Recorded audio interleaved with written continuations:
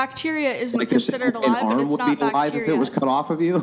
Wouldn't an arm It's that not was cut dead. off of It you moves also on be its alive own. by that same criteria? It moves on its own. Sperm moves on its own. Eggs contain living Arms can move on their own when they're cut off of you. Yes, they I'm absolutely not talking can. about arms.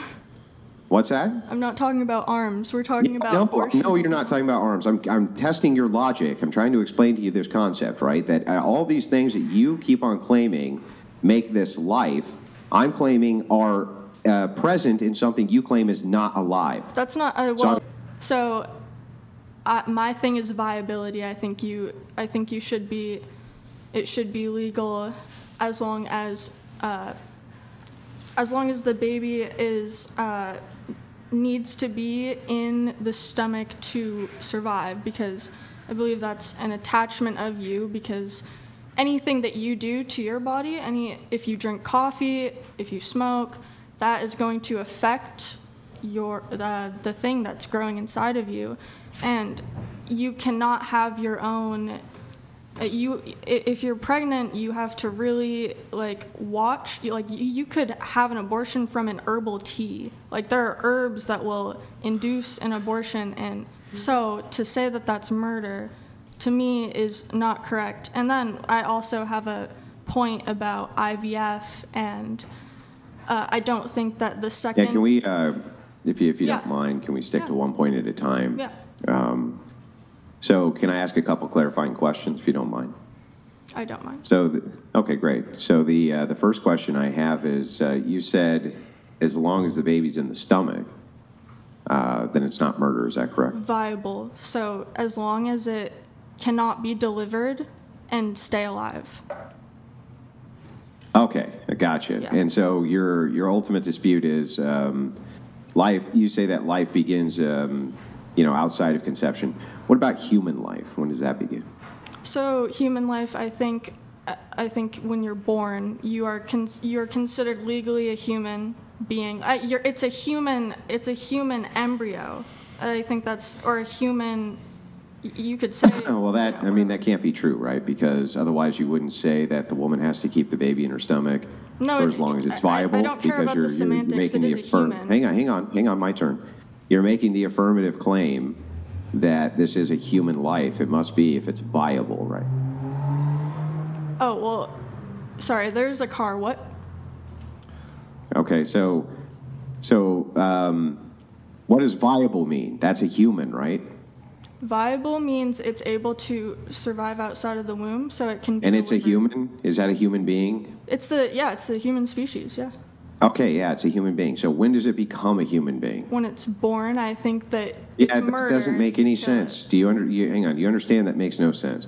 If you say that it's viable in the womb and it's a human being, it can't also only be a human being when it's born. No, it's of the human species. I'm saying you have the right to. You have bodily autonomy, and you don't have have bodily autonomy. Okay, just give me a second. You have to specifically not kill it. You have to specifically not kill it, because if you are just going about your daily life, you could be pregnant and you don't know it, and you drink alcohol, and then you're responsible. If that's murder, if you're responsible for your DNA that you had sex and you're pregnant, you have an egg that's fertilized, you have to specifically hang on. You got to reel it in, because because you're all over the place. You're super all over the place. So let's start with Maybe you this. don't understand. Okay, the idea that you could be pregnant and not even know, but nobody would call that murder, right? Murder is the unjustified taking of a life. In that particular case, if you have no knowledge that your action is going to take a life, nobody would ever call that murder. It would be manslaughter. Nobody would ever call that murder. If for instance, let me finish point, please. So, for instance, if I was on top of a building and I was a construction worker, and I had my hammer next to me, and I kicked the hammer off the roof, and then it fell down, hit somebody in the head, and it killed them. I obviously didn't know they were underneath the hammer when I kicked the hammer off the roof. So since that is true, I would not get charged with murder, because that would not be murder, right? That would not be considered murder. It would be considered that's a person that died, and I don't think that if you don't take care of yourself and you're baby dies in your stomach from not taking care of yourself, I think you have to extend that logic if you're going to say that it's a life and that abortion is murder. I think you have to extend that. Yeah, but maybe you do, but I still don't actually understand your position, because you said that it's only a human life when it's born. I did not say that. I said it's. Okay, so when is it a human life? It's always a it's a human. So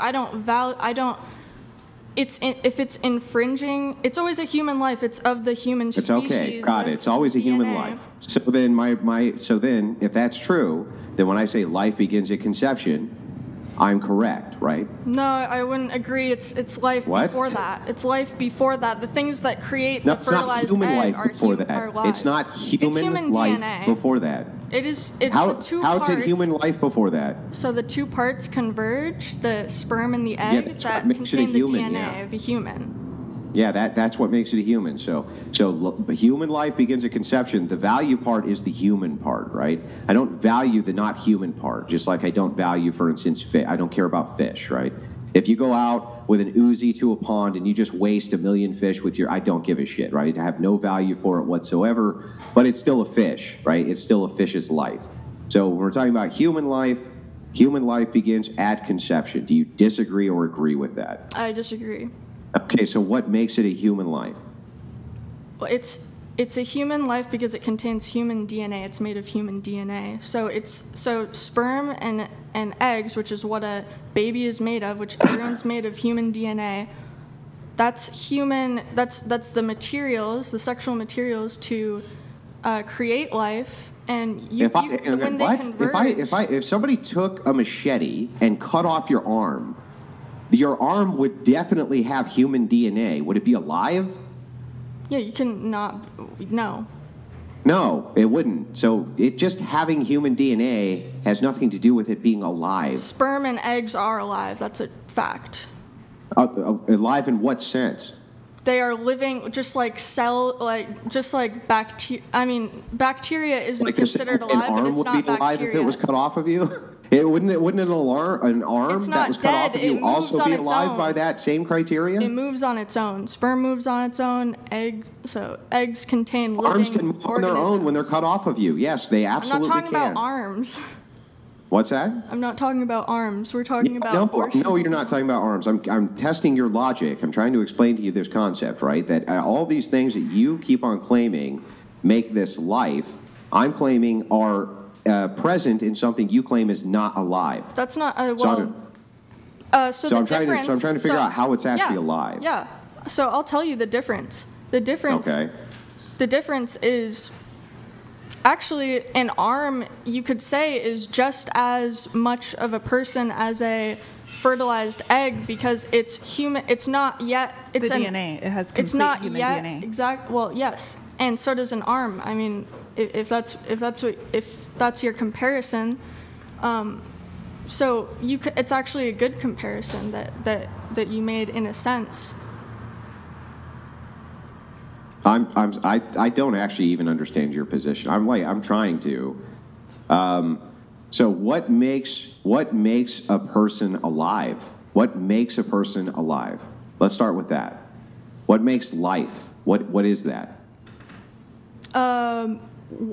So when you're alive, heartbeat is one thing, but I would say for personhood, you can be alive with no heart. You can be alive.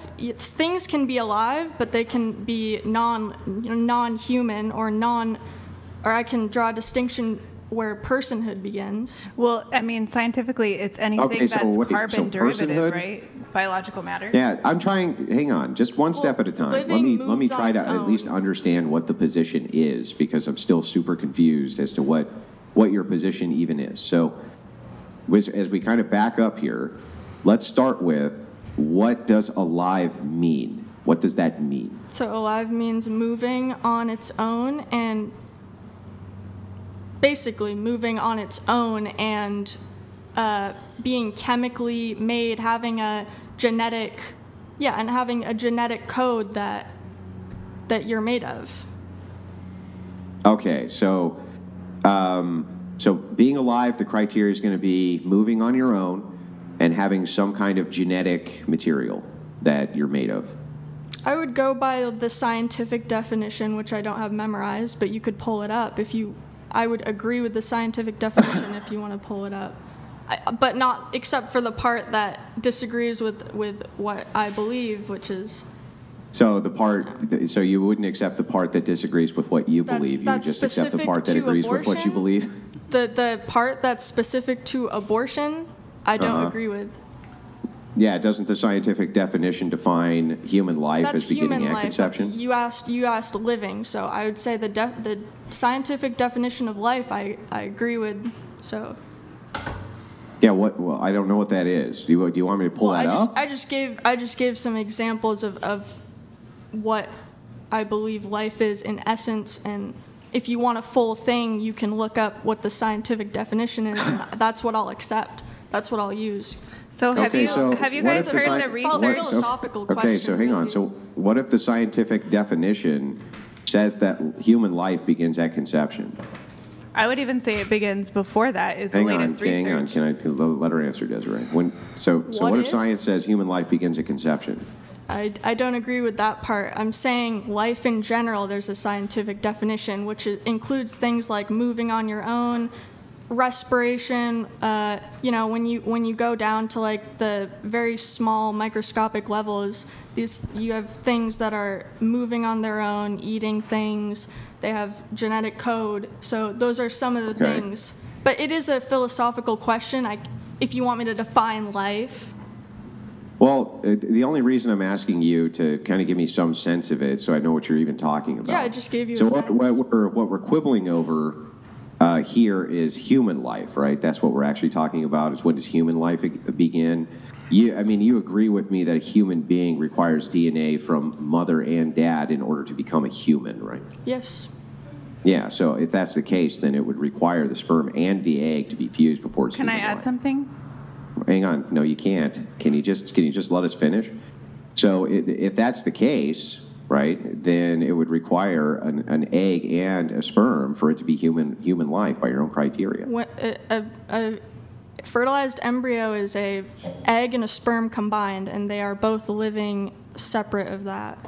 Or you could say that you could say that eggs aren't alive. I just said, don't you think that the criteria for human life would require the DNA of both a mother and a father? You said yes. So if that's the case, then it would require the sperm and the egg together in order to create human life, correct? Yeah, to have a person, yes. Yeah, so then life begins at conception. Human life begins at conception, right? I don't believe that it's fully baked, because I consider a human life to be something that is autonomous. Well, I don't understand. What criteria is it missing? We're about, if we continue, we're probably going to lose our entire panel. What's the criteria? We're going to lose our entire panel. We are going to lose our panel. Okay. Was it you who wanted to talk about abortion in the first hour of this conversation? I did not choose that. I had to step up. I don't know how that came up. I don't control the conversation. But I have no idea how it